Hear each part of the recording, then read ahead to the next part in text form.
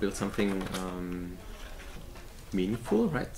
So I have the experience right here on working on an international team. I don't know, we haven't met before, right? And it's interesting to see how this works out. Do something and improve something. This is what we are here for. I mean, see with the doctors, with the experts, that what we are doing makes sense. The Port is a hackathon that focuses on humanitarian issues. I was part of Team Medspitality that worked on how to improve human relationships in hospitals. I work for healthcare think tank in Japan, so I do care about the patient-doctor relationship. I'm from Germany. I'm a web developer, more or less, since a couple of years, and we were able to focus on, let's say, 4 core features that we think are quite valuable on improving the contact between patients and doctors. So the techies, they are setting up their IDEs, their laptops, and we are almost ready to start development. And the rest of the team is preparing workflows, mock-ups, and thinking about how the app would look like and how the behavior would be. So yesterday the main challenge was really understanding what the hospital have already done and what is the direction for the next 20 years, I would say. The main goal was to understand where we can just put some technology, our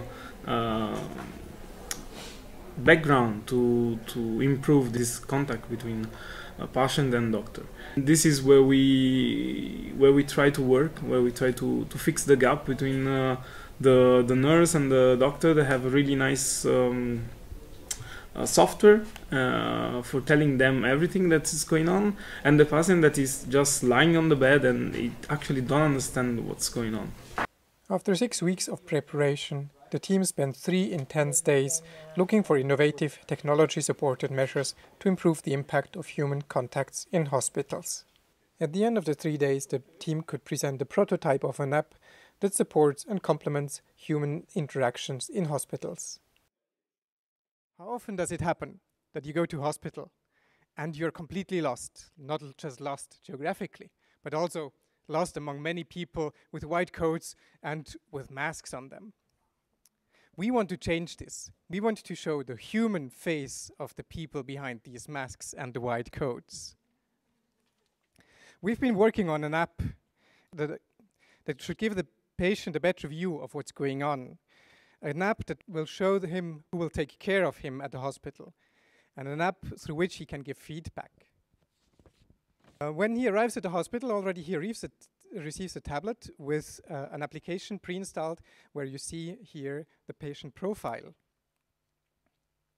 He can click on My Day, and here you see each point of on the treatment schedule of his day. He can click on one particular item. Here you see breakfast with Neil Answers. Neil Answers is the doctor. He can even go further and click on the icon of the doctor. And it shows not only a photo, but also who that person is. If a patient has a question to the doctor beforehand, he can put it down here in the system. And later, when the doctor is there, discuss it with the doctor. There is a button here, My Care Team. Here, the patient sees all the people, his caretakers. And furthermore, the people are coming here, and on the screen, you see who is getting closer. Right now, they're not yet there. Now you see the person is around. We do this with a proximity server that you see on the nurse's coat here. And even some LED indicators depending on how busy the nurse right now is.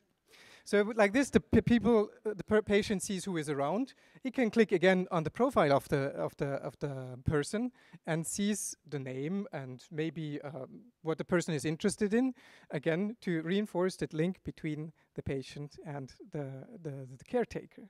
We have thought about one more thing.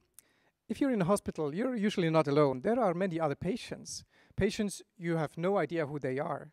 But maybe it would be interesting to interact with them. You see here a few icons, a few nicknames. You don't see the real names for privacy reasons. And if you click on that, you can interact with that person through, for example, right now, through text, through chat. Maybe at a later stage through voice or even video, who knows.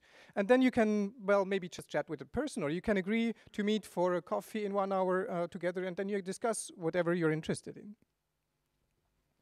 Beyond these core features, we have a couple of buttons here. One is toilet. If someone needs to go to the toilet and urgently needs to call the nurse, the person can press the button here, and the device on the nurse starts vibrating. Adding a device between the caretakers and the patient is risky. We don't want to replace any personnel. But with a device, with an app, we think we can actually enhance this contact to make the stay of the patient in the hospital better. Thank you.